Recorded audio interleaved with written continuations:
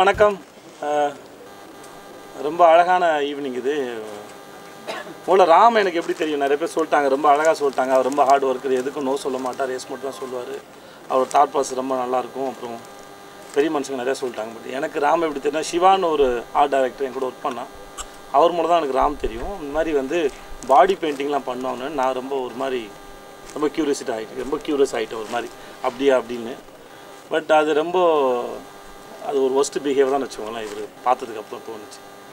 ஏன்னா இந்த மனசில் ஒரு ஃபோட்டோகிராஃபியும் அதில் அவர் யோசிக்கிற விதமும் அவர் லைட்டிங் சோர்ஸ் க்ரியேட் பண்ணுறதா இருக்கட்டும், அது பார்த்தம்போது நான் ஃபஸ்ட்டு பார்க்கணும்னு நினச்சேன் எல்லாம் உட்காந்து சிஜியில் ஒர்க் பண்ணி தான் எடுத்துகிட்டு வராங்க போல இருக்குது. ஏன்னா நம்ம எல்லோரும் இன்றைக்கி இருக்க எதை பார்த்தாலுமே சரி இது சிஜி அப்படின்னு ரொம்ப அசால்ட்டாக அவனு சொல்லிட்டு போயிடும்.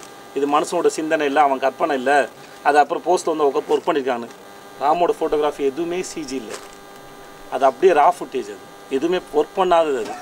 அது அந்த அவ்வளோ மைண்டில் வந்து அவ்வளோ வேலை நடக்கணும். முன்னாடி அவ்வளோ வேலை நடந்தால் அதை ப்ரெசென்ட் பண்ண முடியும் நான் நம்புகிறேன். எனக்கு தெரிஞ்ச வரைக்குமே அவர் மைண்டு ரொம்ப ஸ்ட்ராங்காக இருந்தால் அவர் மண்டையை பார்த்து அவங்களுக்கு தெரியும்னு நினைக்கிறேன். எனக்கு தெரிஞ்ச வரைக்கும் அவ்வளோ அழகாக யோசிக்கணும். சும்மா பிரதர், ஸோ ஹேண்ட்ஸம். இல்லை ஸோ நான் பார்த்து ரொம்ப ஆச்சரியப்பட்டு போய் நான் கேட்டேன், அவர்கிட்ட கெஞ்சி கேட்டேன், என்னை வச்சு ஒரு ஃபோட்டோ ஷூட் எடுக்கணும். ஏன்னா ரொம்ப பெரிய மனுஷன், பெரிய ஆளுங்களாம் ஒர்க் பண்ணியிருக்காரு, இன்டர்நேஷ்னல் லெவலில் பெரிய ஆள்.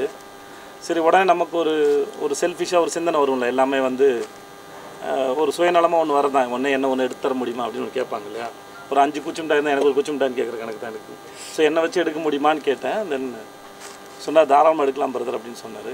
ஸோ நானும் அந்த மூமெண்ட்டுக்காக வெயிட்டிங், அவர் எப்படி ஒர்க் பண்ண போகிறாருன்னு. அண்ட் தென்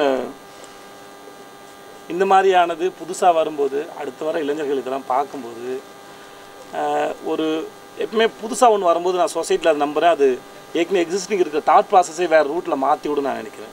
ராம் அப்படி மாறினாலும் இந்த மாதிரி ஆளுங்க பிரபலம் அடையும் போது அடுத்து வர்றவங்களுக்கு, இந்த ப்ரொஃபஷனல் இருக்கிறவங்களுக்கு அவங்க தாட் ப்ராசஸையும் வேறு இடத்துல டைவெர்ட் பண்ணி விடுன்னு நான் நினைக்கிறேன்.